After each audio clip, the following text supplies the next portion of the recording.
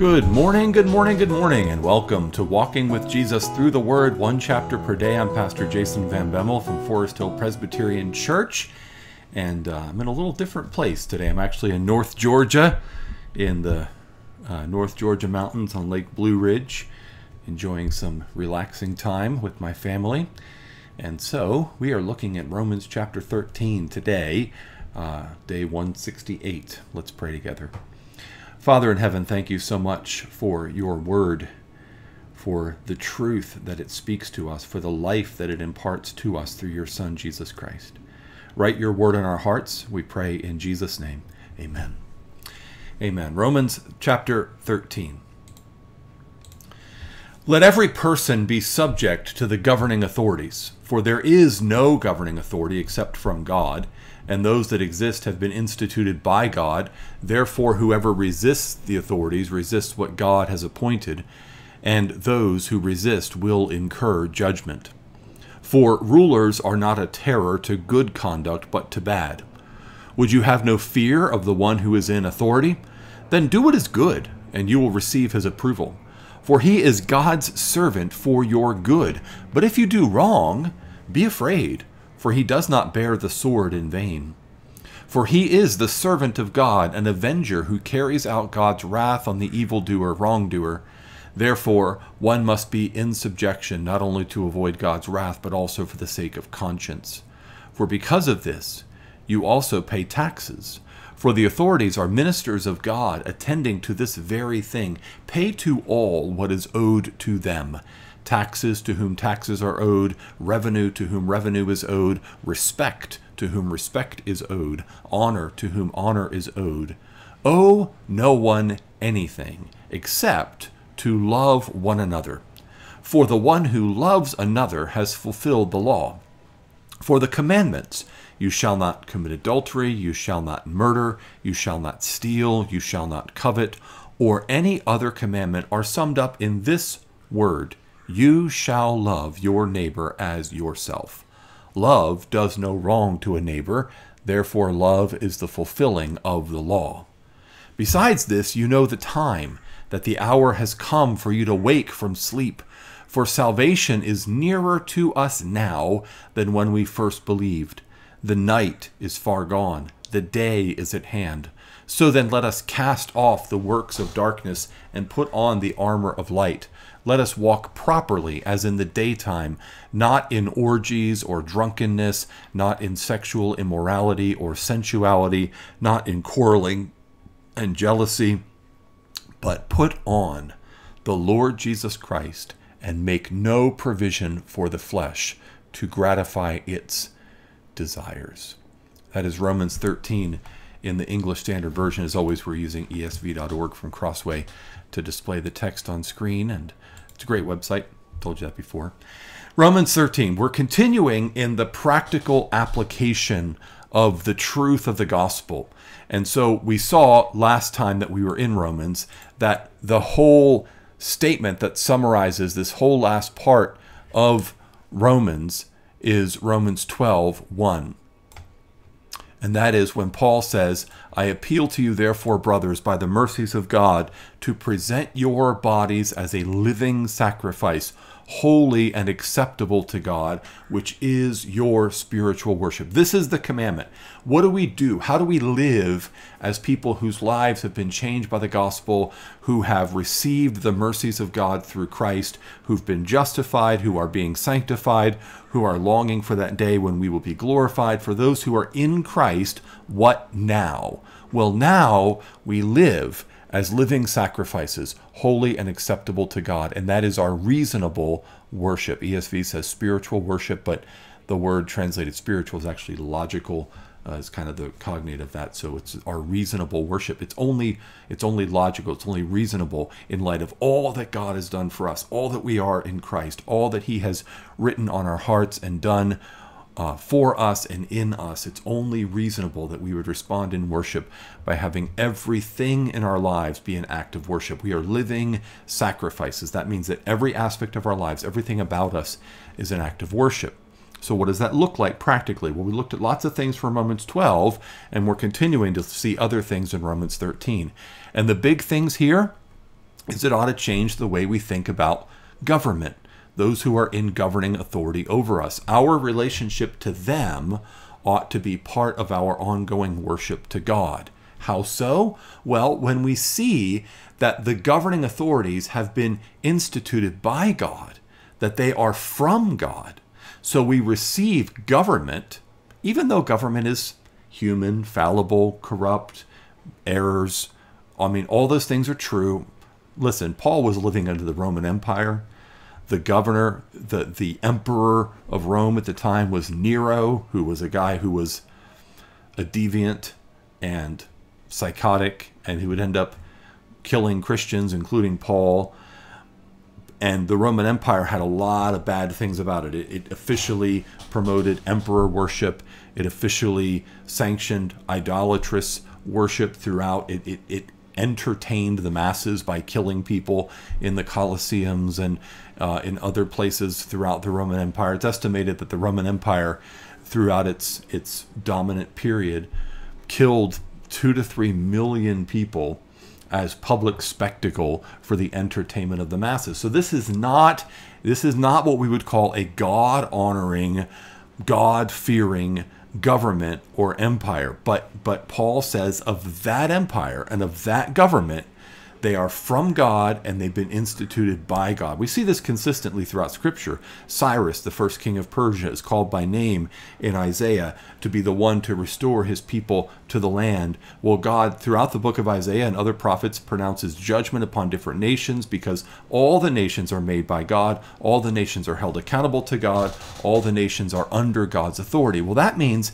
that whatever authority is over us is from God given to us. And what we ought to do is not resist those who are in authority, but we ought to honor them.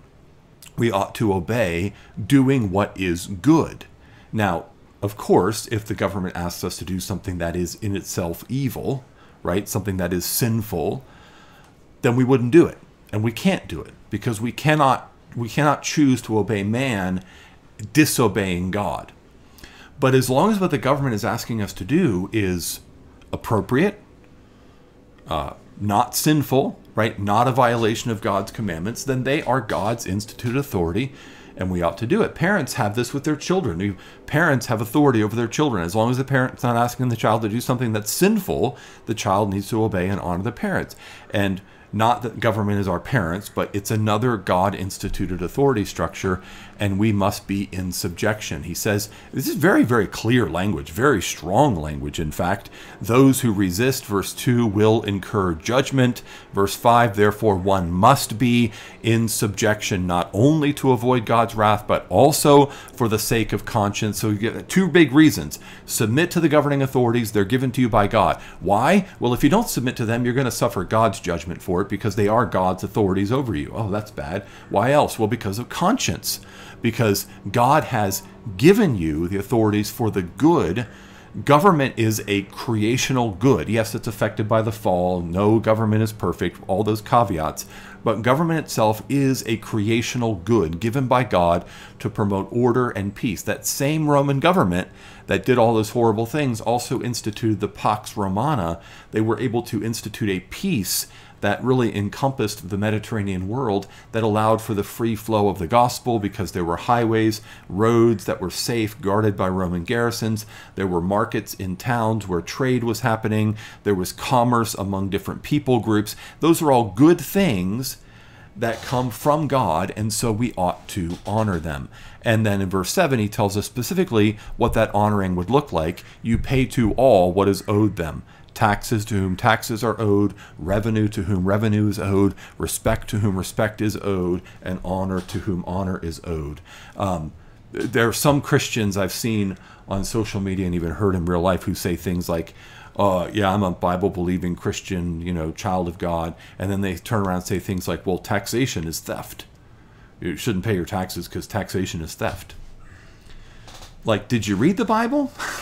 Or are you just the kind of person who says, I can just take a black Sharpie to my Bible and cross out the verses I don't like? So when it says, pay to all what is owed to them, taxes to whom taxes are, I just take a Sharpie and go right through that because I don't like it, because I think taxation is theft. No, you're not really given that freedom to edit God's word that way.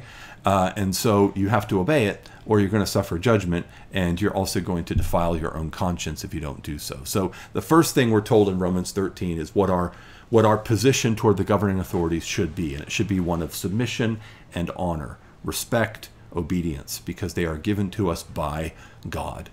The second thing we're told is that we need to love everyone, and that we don't need to have debts. So owe nothing to anyone, or owe no one anything except to love one another.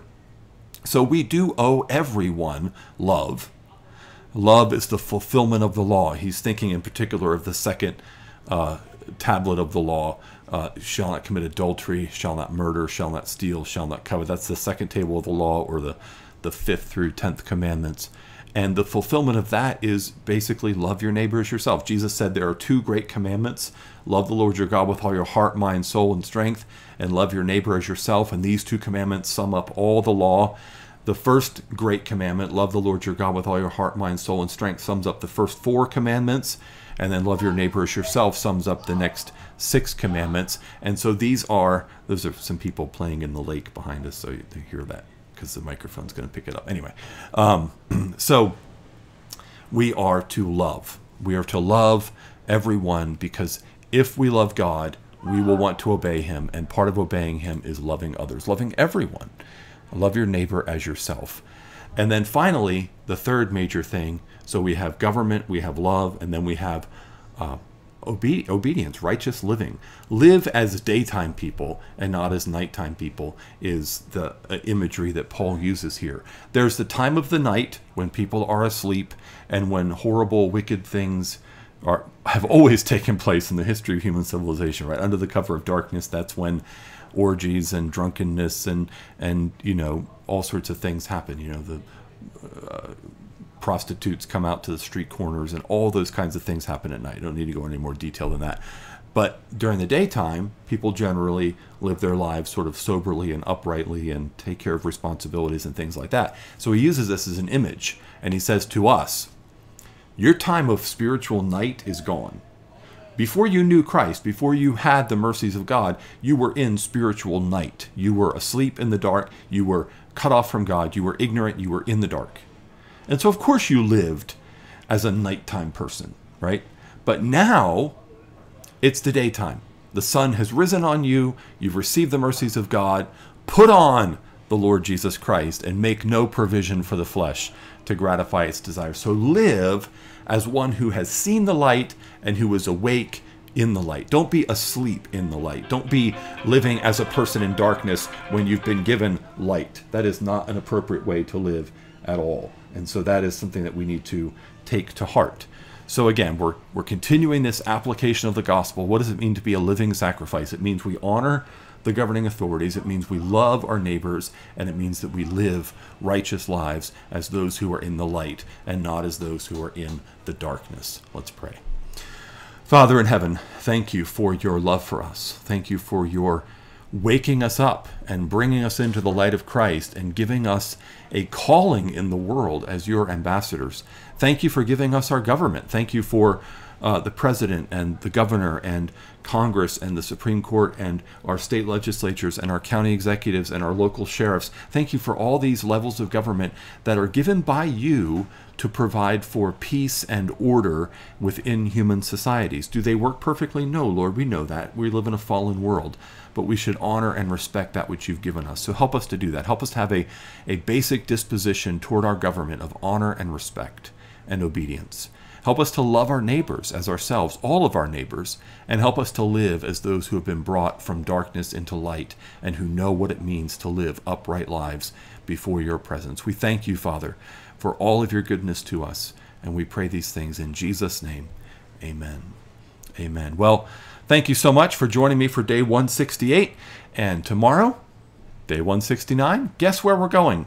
That's right, we're going back to Leviticus. So tomorrow we will be back in Leviticus and picking up with Leviticus chapters 19 and 20 in the next 2 days. Hope you can join us for that. Have a blessed day in the Lord.